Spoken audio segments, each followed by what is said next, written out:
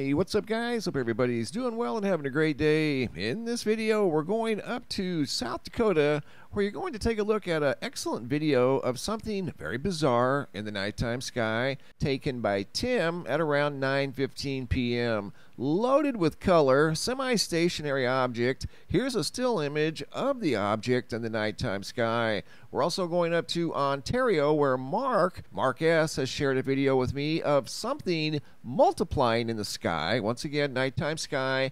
This time, white lights moving horizontally across the sky. They're not coming down like possibly parachuters.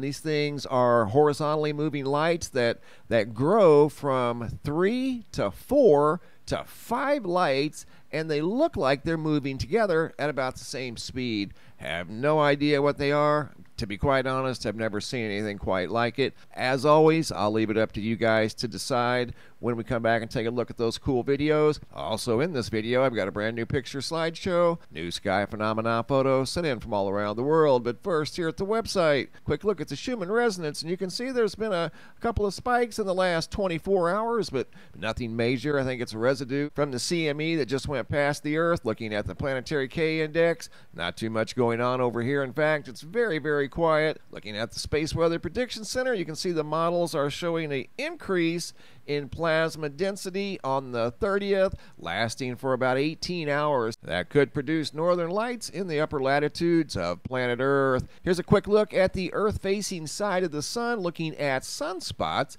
and you can see we've got 3 sunspots that are unusually close to each other. They're not very big. We've seen bigger in the past, but solar cycle 25 is just now getting started, so look for these to grow in the future. When we see future sunspots, they will more than likely get bigger and bigger as we move through the solar cycle as we head towards solar maximum. But collectively, these 3 are very close together. They've been a little bit rowdy, producing smaller Earth-directed solar flares / CMEs, but they're now turning away from the Earth and will not be problematic anytime in the near future. Hopping over to the Yellowstone supervolcano caldera, looking at the seismographs that monitor the mighty supervolcano, look about the same as they have been for the last several days. In fact, several weeks, but we do see an increase in activity over here at Parker Peak. But during today's pit stop, I do see a little more activity across the northern tier, albeit small, but nevertheless, it's activity at a supervolcano, and it's something that we watch every single day. Now I want to take you guys up to South Dakota, share this video that was shared with me by Tim, who took a video of something really cool in the nighttime sky. Had never seen anything like it.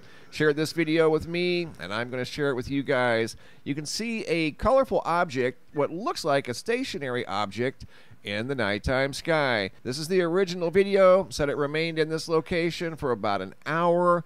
Way too big to be a star. It's way too bright, to be honest. Just from a perspective of viewing this thing with an ordinary camera, it's not like he has a telescope on it. This is an iPhone. Did a great job recording this thing, whatever this thing is. Changing colors. It's changing colors quite rapidly. That's the camera moving back and forth, trying to stay on the object. I think it was moving just a little bit in the nighttime sky. Here I super enhance it, and what I did was just zoom in as close as I could get and slowed it down on the right. The original video is still on the left. This obviously I've zoomed in on and slowed down, and it does not have any what I would call a intelligent design structure, at least that's visible. Keep in mind this thing's a pretty good ways away. It's dark, it's changing colors, it's like turning on and off. Goes from a very like bright green and then purple to black. Then it's moving around a little bit. Don't know, I've never seen anything quite like it.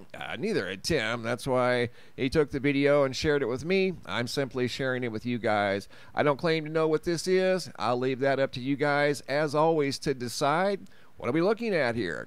Is it a star? Is it some sort of a planet? Is it some sort of a craft? Looks way too big to be any type of a Chinese lantern. I don't know what we've got here, guys. I really don't.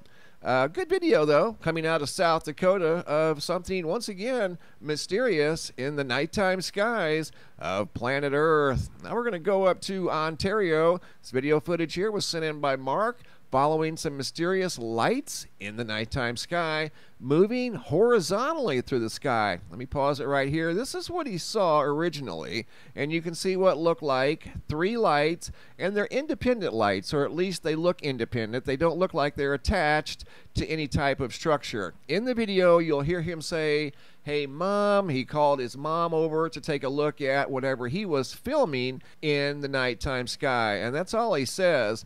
And starts out looking like there's 2, maybe 3. And then it clearly goes to 3 objects. Remains 3 objects for just a brief period of time. And then it will light up again. And you'll have 4 objects in the nighttime sky. And then 4 turns to 5. You can hear him calling for his mom.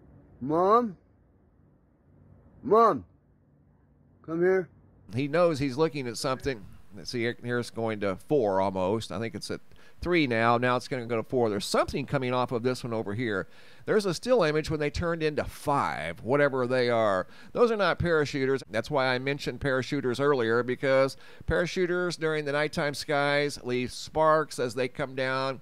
They have a form of pyrotechnics that they can attach to their boots, and they put on quite a display sometimes in the nighttime skies. That's not what we have going on here. These things are way too close to be parachuters anyway, and they're moving horizontally, just slightly moving ever so slow through the nighttime sky. I've got it slowed down here, and I've zoomed in as close as I could get. The one over here on the left develops some sort of a very unique feature off of the bottom of it. I have no idea what that is. Then there comes number 5 right there, so you have a total of 1, 2, 3, 4, 5 objects in the sky at the same time, moving horizontally above Ontario. Here I've enhanced. I haven't altered them in any way. I just simply adjusted the lighting and color. This one's a complete format reversal. Light is dark, dark is light. Looking for different possible features that we could see on these things, whatever they are. You can see this thing coming off the bottom of this one over here on the left. Almost looks like some sort of a bracket or a 90-degree angle pipe or something coming off of the bottom. See it there? But it's glowing. It's lit up in the nighttime sky. Have no idea what these things are. Pretty cool, whatever they are, moving through the sky. He was very taken by them, or he wouldn't have recorded them. And his mom was outside apparently at the same time, but she was off in another part of the yard, hadn't noticed them, and he wanted her to come over and see what he was seeing in the sky. So good observation by Mark out of Ontario. Now I've got a brand new picture slideshow, new sky phenomena photos sent in from all around the world. First photos by Timothy out of Dayton, Ohio. Very ominous looking, low to the ground shelf cloud. Get a load of that. Recent storms moved through the Ohio area. Randy P. out of Pontiac, Illinois. Lonesome, towering storm cloud. That's a thunderhead reaching way up into the sky as it's getting ready to storm in northern Illinois. Same type of cloud by Addison out of Nashville, Tennessee. And these photos you see are unedited, exactly the way I received them. That is a towering, impressive mushroom cloud looking storm. Big old anvil on the top. Gary P. noticed what looked like yet another submarine. We saw one of these the other day